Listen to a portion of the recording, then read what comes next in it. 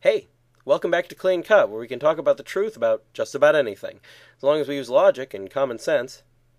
This season, we're looking at some additional issues that I've seen brought up in various comments, replies, and requests, but which I haven't already done videos on. Last time, we talked about some possible reasons why the animal sacrifices of the Old Testament were instituted. And this time, do faithful Christians have glory right now? We know that God glorifies the faithful in heaven. Therefore I endure all things for the sake of the elect, that they also may obtain the salvation which is in Christ Jesus with heavenly glory. 2 Timothy 2:10. In his sight the malignant is brought to nothing, but he glorifieth them that fear the Lord. Psalm 14/15, 4a. However, do they have glory here on earth? There are some passages of the Bible that seem to indicate we don't have glory yet. But the God of all grace, who hath called us into his eternal glory in Christ Jesus, after you have suffered a little, will himself perfect you, and confirm you, and establish you. 1 Peter 5:10.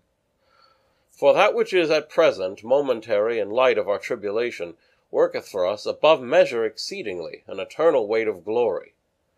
2 Corinthians 4:17. These verses, and others like them, seem to indicate that glory is something that needs to be produced, something we're being called to. However, there are also other verses that provide clues to indicate something else. When Christ shall appear, who is your life, then you also shall appear with him in glory. Colossians 3:4. For I reckon that the sufferings of this time are not worthy to be compared with the glory to come, that shall be revealed in us. Romans 8:18. Certainly, things can appear by arriving when they weren't previously present, like a police car appearing at the scene of a crime.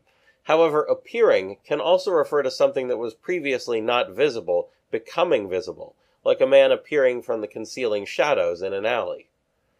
However, that second verse interests me more, because in describing the glory that is to come, it says it will be revealed in us. Revealed is not a word you use to describe arrival. But if the glory is there already, then what is it? But thou, O Lord, art my protector, my glory, and the lifter up of my head.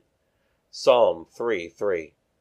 God himself is the glory of the faithful. He lives within us, commanding all the respect proper to him from the heavenly hosts, even though we can't yet see it. And I'm not just referring to the presence of the Holy Spirit within us, though that is certainly important. The reception of Jesus in the Holy Eucharist also leads to God being present within us in an even more noticeable way, a way deserving of glory and reverence. So it seems that we do have glory right now, we simply can't enjoy it as we'd like to, because our eyes haven't been opened to heavenly realities yet. Next, can nature be changed? That's all for now, so keep asking questions, and thanks for watching.